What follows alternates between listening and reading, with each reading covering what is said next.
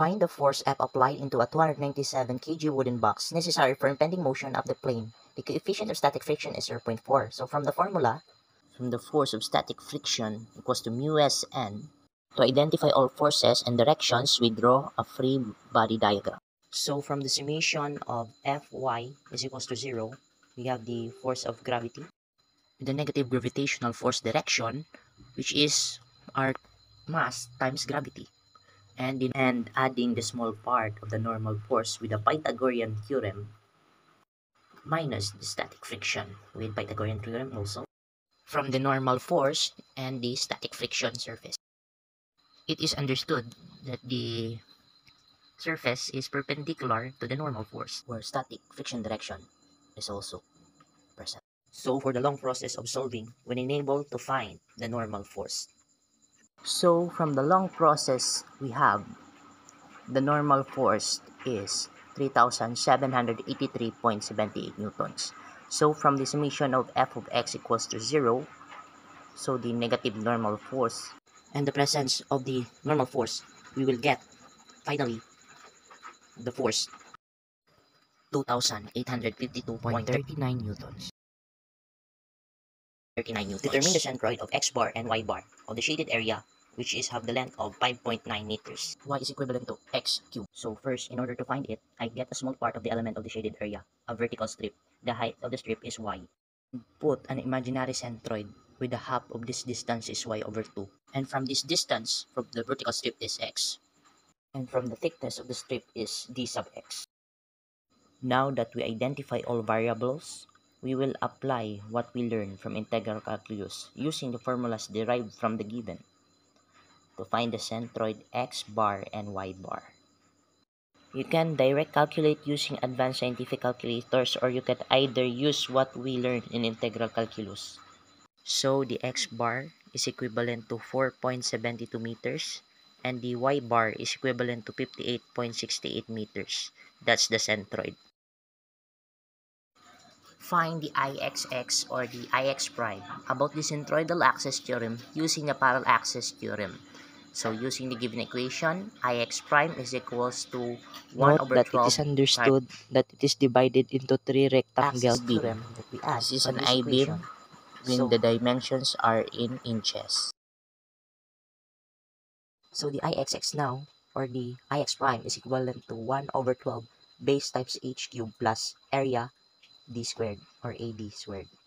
So now we're gonna apply the formula 1 over 12 times the base, which is 18, and times 2 inches, which is 2 inches cubed, plus 36, which is length times width, and 8 squared is the distance of the centroid between the two. We will multiply it by 2 because the two rectangles are the same, plus 1 over 2 of 2 times 14 cube plus 28, which is the base times height, and 0. The area is 0, so cancel out. So in total, we have a 4,632 plus 457.33.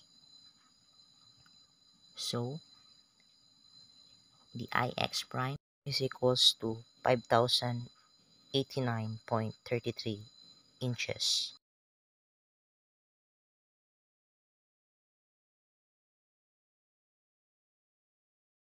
So find the moment of inertia of the composite shape T shape. So we divide it into two, which is two rectangles. Area is equals to length times width. So the first rectangle, the length times width is 3,600 millimeter. And the second rectangle, the length times width is 2,000 millimeter.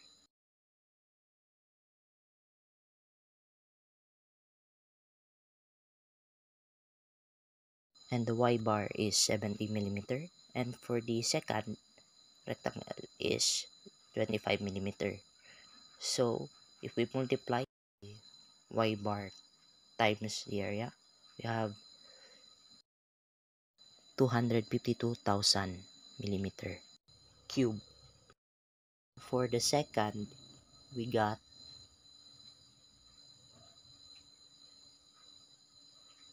50,000 millimeter cube. So the summation of areas of 1 and 2, we have 5,600 millimeter. And for the Y bar area, we have the summation of 302,000 millimeter. So in order to locate the Y bar, we have the summation of Y times the area over the summation of areas. So 302,000 divided by 5,600, we have 53.92 or 54 millimeter.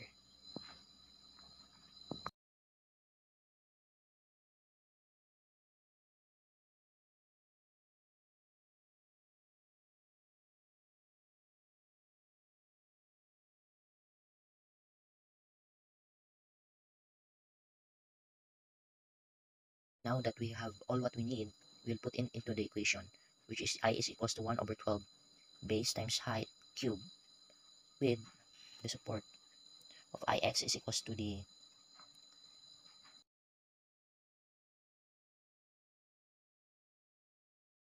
Equation I plus AD squared. We got our final equation, which is the summation of 1 over 12 base times height cube plus AD squared.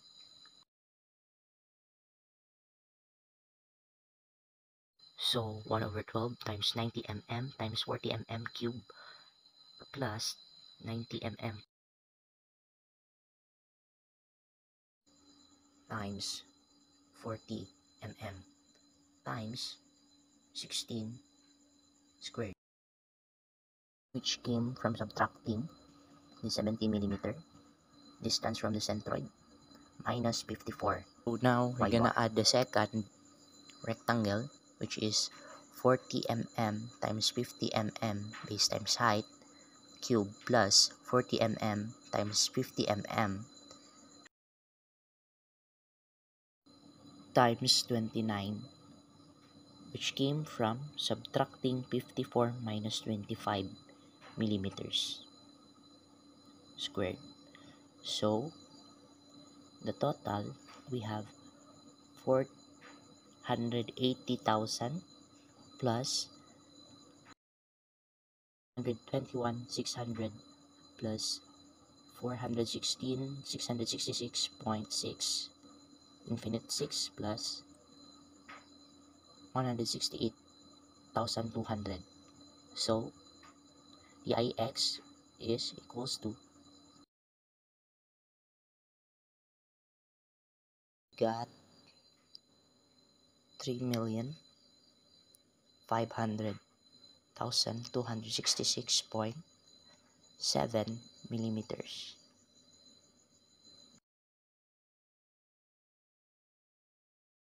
So find the product of inertia for the given shape with respect to x and y axis. So this is a shortcut method that we will solve.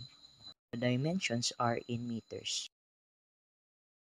It is understood that we will cut it into two shapes, the rectangle and the triangle. So the product of inertia of x and y, we have the product of inertia of rectangle plus the product of inertia of the right triangle. this is the area of the shapes. For the area of rectangle, we have the total of 18.882409 meter squared. And for the area of the right triangle, we have the total area of 4.7957045 meter squared. And for the centroid of the area of the rectangle, we have the total of x bar is equals to 3.0485 and the y bar is equals to 1.5485. And for the centroid of right triangle, we have the x bar 7.1293 infinite and the y bar of 1.0323 infinite. And the product of inertia of the rectangle is understood to be 0 and the product of the triangle is equivalent to negative base squared times height squared over 72. Now that we have known the product of inertia of the two shapes, we are enabled to find the total product inertia of x and y is equals to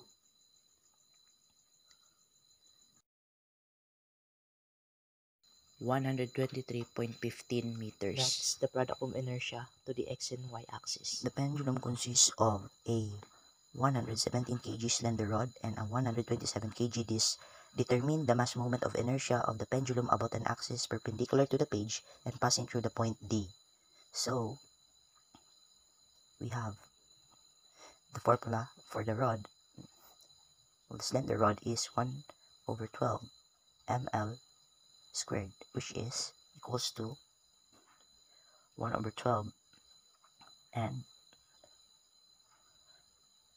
the 117 kg slender rod times 0.97, which is the length squared, is equals to 9.77 or 75 kg meter squared. And the disc is equals to 1 over 2 mr squared is equals to 1 over 2 times 127 kg, which is the mass of the disc, and 0.3 the radius of the disc squared. So we have the total of 5.715 kg meter squared.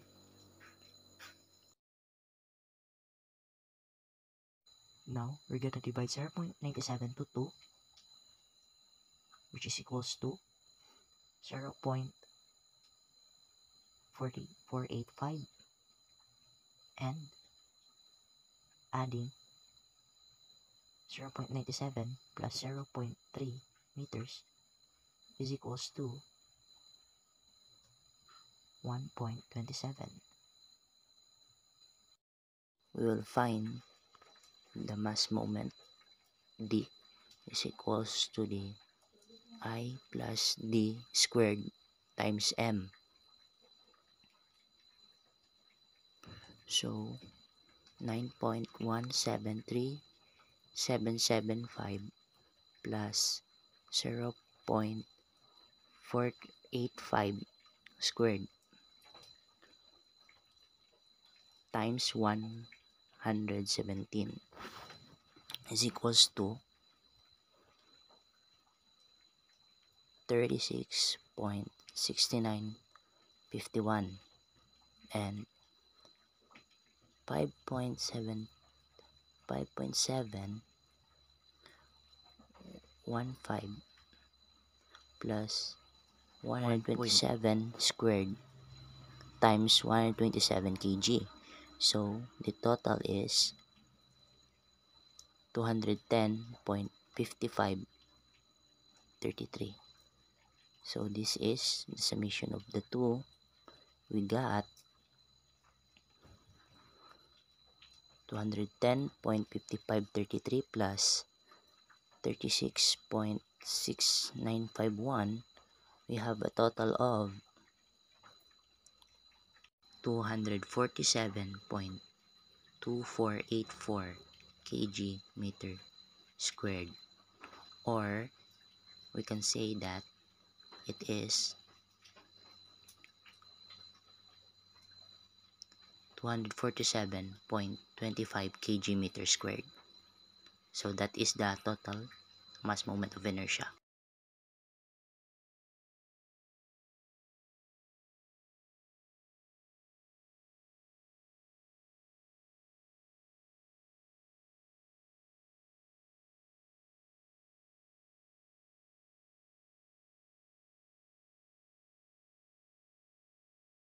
So, the mass moment of inertia is equals to 247.2484 kg meter squared.